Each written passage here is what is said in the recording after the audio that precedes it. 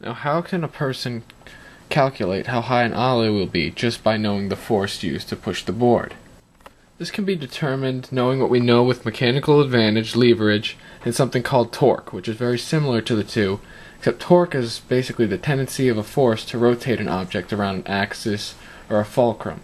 And in this case, the fulcrum of the skateboard is the wheel.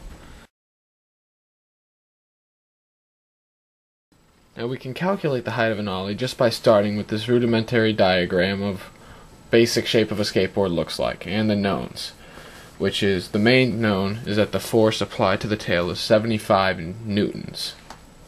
Here's another image that may help better elaborate what the diagram will explain, where the force is applied to the tail, and then the other force from the other end of the board is mg, which is the mass of the wheel in the truck, which is at the bottom of the board, which is also pulling down on the opposite side of the lever, or the skateboard. You can start out by drawing just this lever, which explains that there's 75 newtons pushed on one side, and there are 5 newtons pushed down on the other side.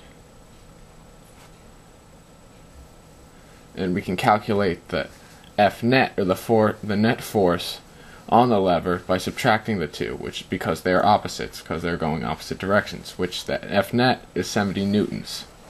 And this can be then shown again on a different diagram of a lever with this.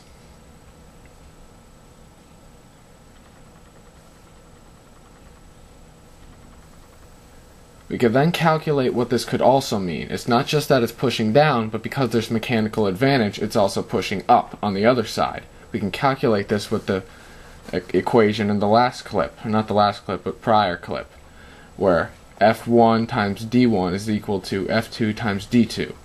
And we can solve for the second force, which is pushing the board up.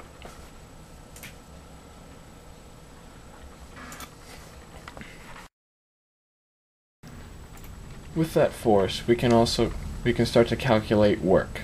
And to determine the work required, we need to know the distance. And because this is an arc, because the board rotates on a single fulcrum, is rotating and creating an arc as it spins, as shown in this image. We can then solve for distance using this equation, S equals theta r, where S, the arc length, is equal to theta r, and r is the radius, and theta is 45 degrees, or in radians, which their equation requires, is pi over 4 radians. So then S is equal to D. W is equal to force times theta r. And we can then determine this,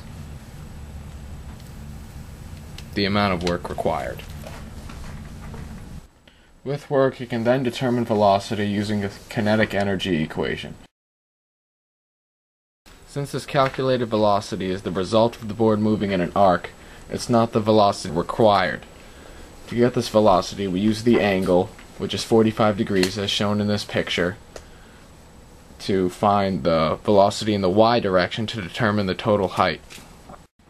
Once calculated that velocity in the y direction, you can just use the conservation of energy theorem to determine the height.